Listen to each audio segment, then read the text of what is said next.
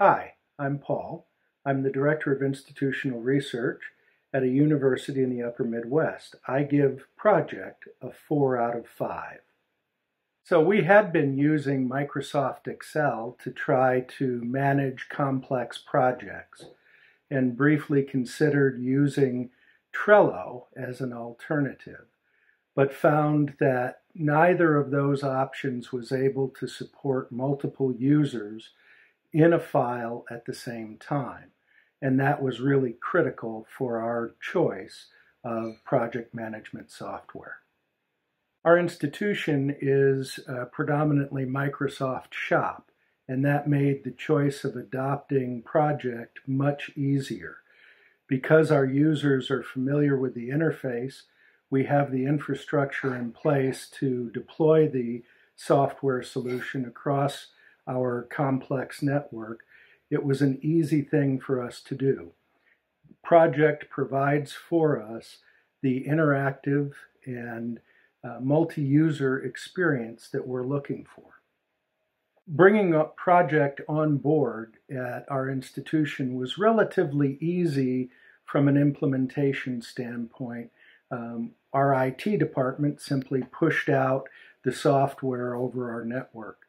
The more difficult thing for us was onboarding individual users and helping them to shape their expectations based upon their experience and knowledge of project management. We didn't want people to get down into a rabbit hole of trying to identify resources if that was more than they needed to do to create a simple Gantt chart. But overall, the implementation was smooth and seamless. One of the primary challenges that we face in implementing a software solution like Project is shaping user expectations for what the experience is going to be, and then providing the level of training that's appropriate to their intended use of the software. Many of our users are excited about the prospects that become available to them with a pretty comprehensive program like Project. The challenge is for us to rein them in.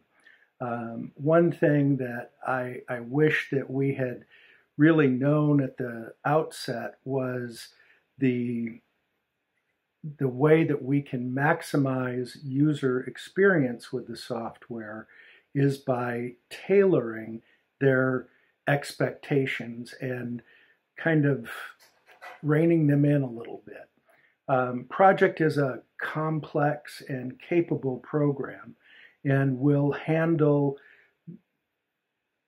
vast projects that are vast in scope.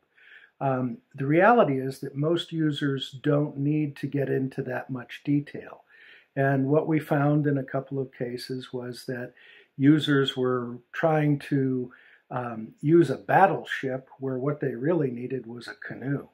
And that, if we had known that at the front end, I think we could have done a better job of helping our users understand that they don't have to employ all of the feature set in order to be effective in using Project.